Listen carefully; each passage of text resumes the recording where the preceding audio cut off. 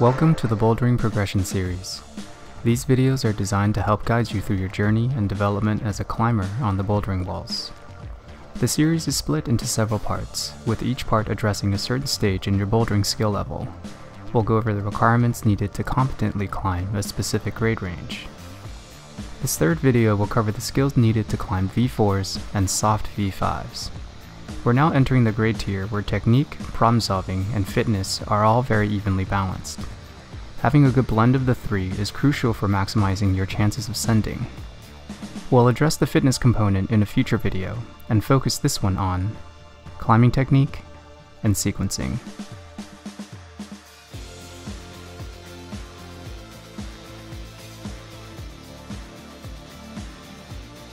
One of the most fundamental footwork techniques, foot swaps, allow you to switch out one foot for another. This is usually done on a foothold that is too small to fit the points of both feet simultaneously. Set up for the foot swap by first establishing a comfortable and static body position. Place the tip of the foot you're swapping to over the tip of the foot that is currently on the hold. The top foot should be resting with light pressure on the bottom foot. Now switch them out by removing the bottom foot. The pressure of the top foot and its close proximity to the hold should let it naturally and quickly slide into position. The main reason we use the foot swap is to position the body into the opposite hand and foot orientation.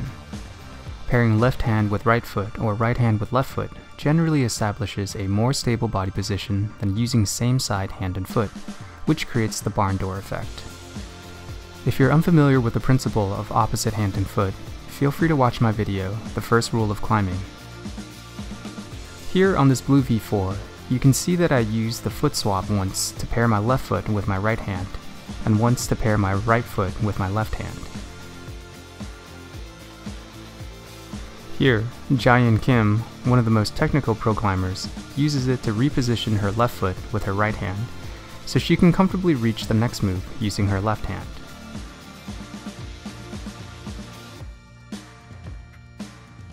Some people are not overly fond of foot swaps because it can take time and precious energy to execute.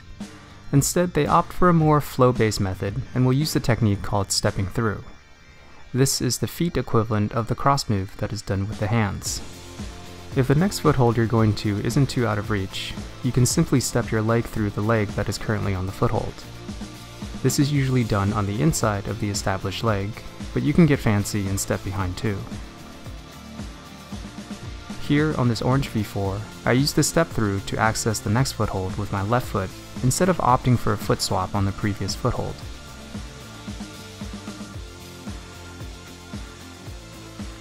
The heel hook is a footwork technique that makes everyone feel slightly badass the first time they do it. The climber uses the heel as if it were a third hand to stabilize an existing position or even to assist in pulling towards the next hold. There are a few considerations when it comes to using this technique. Orientation of the hold. Just like with positioning hands on handholds, we need to position the heel so that it is in line with the hold's orientation.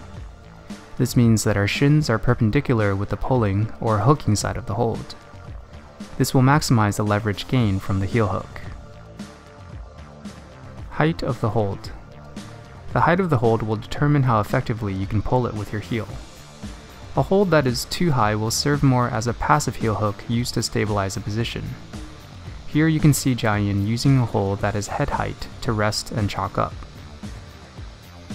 Holds that are lower give you a better angle to leverage your posterior chain and actively pull with the heel. Anything that is around hip height is optimal to fully engage the heel. However, be careful when pulling too hard, as this could lead to injury.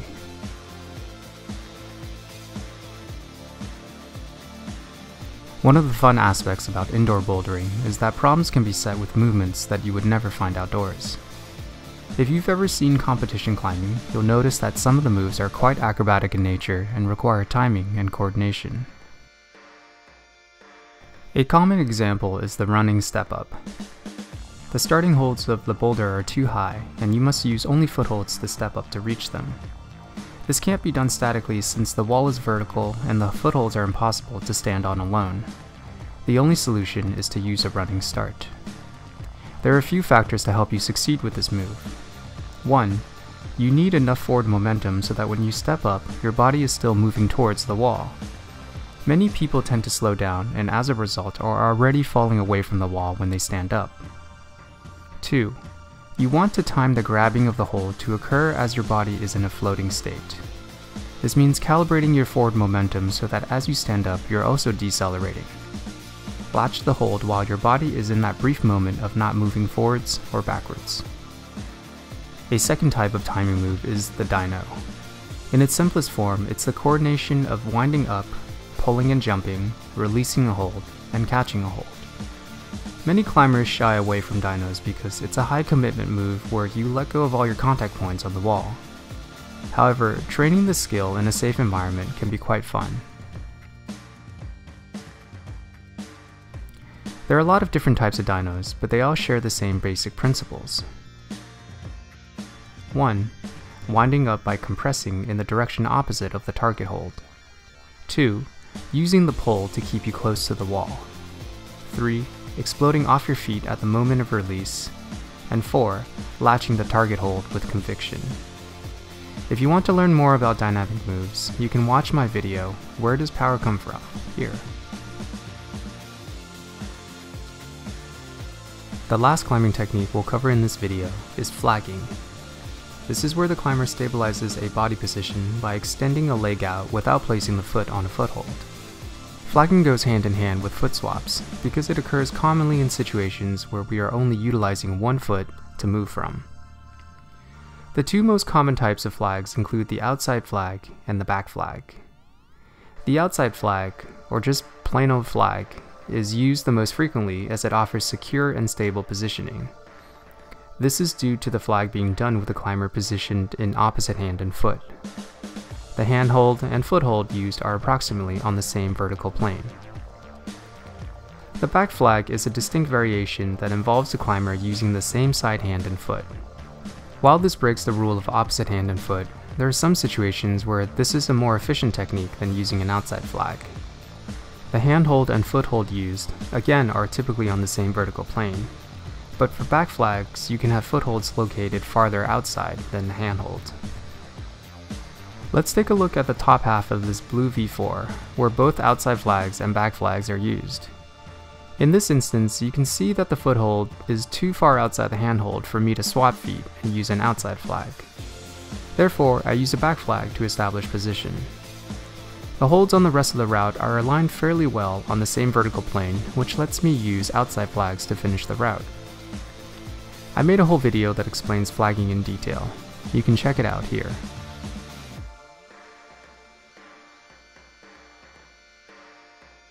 As you enter the intermediate grades, climbing becomes a bit more thoughtful. You'll need to tap into the problem-solving part of your brain and develop a knack for sequencing. Finding your own beta is often a subjective endeavor, but there are a few general principles to keep in mind. 1. Work backwards. Look for keyholds that act as checkpoints on the route. 2. Pair footholds with handholds. Think about ideal body positions. 3. Utilize angles to your advantage. Opt for handholds that have a better pulling position. Let's take a look at a few problems and see how these principles can be applied. For this blue V5, at first glance it looks like a problem that can be climbed straight up with hips square. There are lots of big footholds and handholds that form a pretty straight vertical line. However, once you factor the angles of the holds and the steepness of the route, it may be better to utilize some side pulling techniques that involve hip-in climbing. Next, we search for the feet to go with the hands. Despite having this tempting donut to use for my right foot, I opt for a higher foot that is positioned perfectly to use in conjunction with this slightly sideways pulling hold. Because I want the most stable position possible, I will use opposite hand and foot, outside flagging with my free leg. We encounter a very similar scenario on the very next moves. For this yellow V5, we see a long string of handholds used in a traversing fashion. Traverses can be a bit tricky at times because it's hard to pinpoint which hold should be used by which hand. So let's first simplify the problem by working backwards and identifying some checkpoints. Right off the bat, I can find 3 checkpoint holds. These are holds that have a clear intended hand, based on where they're positioned along the route. The first is the penultimate hold. From where it's placed on the route, you can tell that it's intended for the right hand so that you can top out with the left hand. The next checkpoint is this hold that is also for the right hand. The right-facing angle of the pulling edge and the fact that it is too far from the previous hold to cross into with the left hand all support the argument that it should be used with the right hand. A very similar configuration of holds just beneath that marks another checkpoint intended for the right hand. The trickiest checkpoint hold to identify on this problem is this one. Looking at it, it seems like a good candidate for the left hand. But if you visualize the move leading into this hold, it tells a slightly different story. We can be fairly certain that the hold underneath this is for the left hand. So all I have to do is bump the left hand, right? Except when you think about the span you'll have to cover, and the fact that your right hand is in a slightly gas-toned position, this tremendous bump doesn't seem so straightforward anymore. It's much easier to use the option of crossing with the right hand. This conveniently lets me cross again with the left hand and arrive at my other checkpoint hold with the correct hand.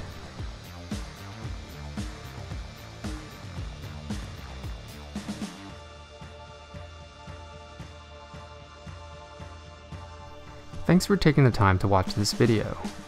There was a lot of information covered, and I hope you can find opportunities to experience these techniques on the wall yourself.